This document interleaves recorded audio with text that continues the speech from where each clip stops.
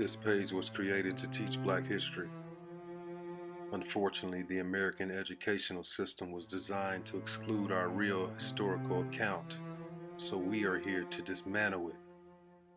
It's time to enlighten those of us who have been kept in the dark. I too was a Black man who didn't know enough about our own history, so I began to dig deeper and do my own research. I want people of all races and cultures to join together to learn our history as one. Here, I will share all of my findings. Please share and support Teaching Black History. The story of Robert Smalls. Robert Smalls was born in 1839 to Lydia Polite, a woman enslaved by Henry McKay, who was most likely Smalls' father. She gave birth to him in a cabin behind McKay's house in Beaufort, South Carolina. His mother lived as a servant in the house, but grew up in the fields. Robert was favored over other slaves, so his mother worried that he might grow up not understanding the plight of field slaves, and asked for him to be made to work in the fields. When he was 12, at the request of his mother, Smalls' master sent him to Charleston to hire out a laborer for $1 a week, with the rest of the wage being paid to his master. In his teen years, his love of the sea led him to find work on Charleston's docks. Smalls worked as a longshoresman, a rigger, a sailmaker, and eventually worked in his way up to become a wheelman, more or less a pilot, though slaves were not permitted that title. At age 17, Smalls married Hannah Jones, an enslaved hotel maid in Charleston, on December 24th, 1856. She was 5 years his senior and already had 2 daughters. Their own first child, Elizabeth Smalls, was born in February 1858. 3 years later, they had a son, Robert Jr., who later died at age 2. Robert aimed to pay for their freedom by purchasing them outright, but the price was steep, $800. He had managed to save up only $100. It could take decades for him to reach $800. In April 1861, the American Civil War began with the Battle of Fort Sumter in nearby Charleston Harbor. In the fall of 1861, Smalls was assigned to steer the CSS Planter, a lightly armed Confederate military transport. Planter's duties were to deliver dispatches, troops, and supplies, to survey waterways, and to lay mines. Smalls gains the confidence of the Planter's crew and owners in April 1862. Smalls began to plan an escape. He discussed the matter with the other slaves in the crew except one, whom he did not trust. On the evening of May 12th, the Planter was docked, as usual, at the wharf below General Ripley's headquarters. Its 3 white officers disembarked to spend the night ashore, leaving Smalls and the crew on board. At about 3 a.m. May 13, Smalls and 7 of the 8 slave crew members made their previously planned escape to the Union blockade ships. Smalls put on the captain's uniform and wore straw hats similar to the captain's. He sailed the Planter past what was then called Southern Wharf and stopped at another wharf to pick up his wife and children and the families of other crewmen. Smalls guided the ship past the 5 Confederate harbor forts without incident, as he gave the correct signals at checkpoints. The alarm was only raised after the ship was beyond gun range. Smalls headed straight for the Union Navy fleet, replacing the rebel flags with a white bed sheet, which was brought by his wife. The Planter had been seen by the USS Onward, which was about to fire.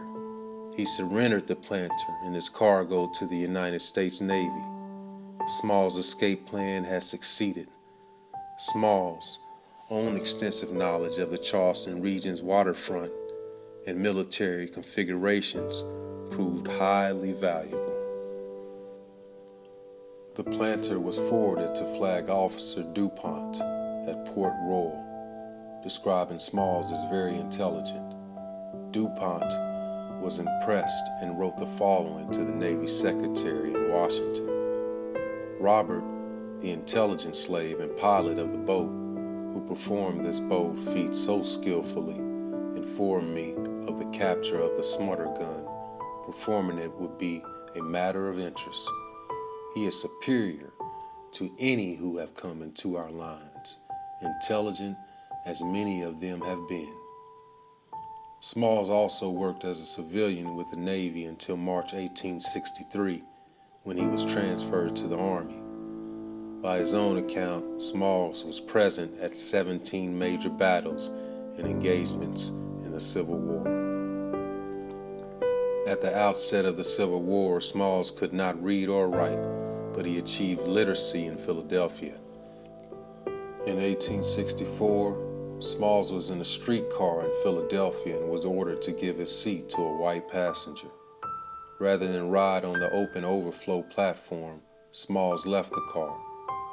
This incident of humiliating heroic veteran was cited in the debate that resulted in the legislature's passing a bill to integrate public transportation in Pennsylvania in 1867.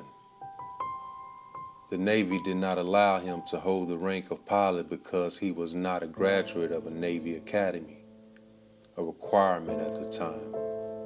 To assure he received proper pay for a captain, he was commissioned second lieutenant.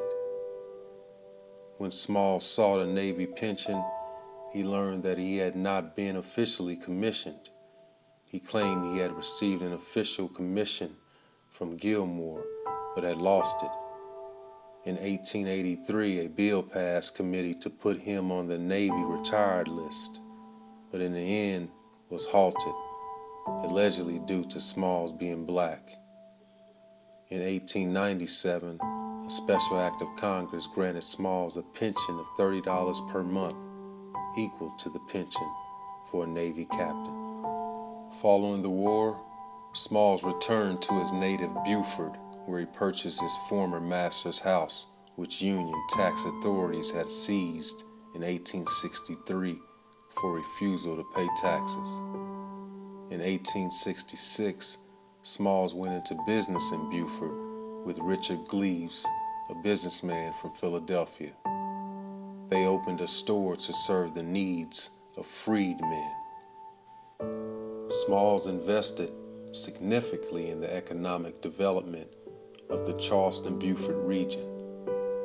In 1870, with fellow representatives, formed the Enterprise Railroad, an 18-mile horse-drawn railroad line that carried cargo and passengers between the Charleston wharves and inland depots. In words that became famous, he described his party as the Party of Lincoln, which unshackled the necks of 4 million human beings. He wrote this line on September 12, 1912. In 1868, Smalls was elected to the South Carolina House of Representatives. He was very effective and introduced the Homestead Act and introduced and worked to pass the Civil Rights Bill. In 1875, he opposed the transfer of troops out of the South, fearing the effect of such a move on the safety of blacks in the South. During consideration of a bill to reduce and restructure the United States Army, Smalls introduced an amendment that read, "Hereafter in the enlistment of men in the Army, no distinction whatsoever shall be made on an account of race or color." However, the amendment was not considered by Congress. Smalls was active in the 20th century. In 1913, in one of his final actions as community leader, he played an important role in stopping a lynch mob from killing 2 black suspects in the murder of a white man. He pressured the mayor, saying that blacks he had sent throughout the city would burn the town down if the mob was not stopped. The mayor and the sheriff stopped the mob. His first wife, Hannah Smalls, died on July 28, 1883. On April 9, 1890, Robert Smalls married Annie Wigg, a Charleston schoolteacher, who bore him one son. Smalls died of malaria and diabetes in 1915 at the age of 75. He was buried in his family's plot in the churchyard of the Tabernacle Baptist Church in downtown Beaufort. The monument to Smalls in this churchyard is inscribed with a statement he made to the South Carolina legislature in 1895.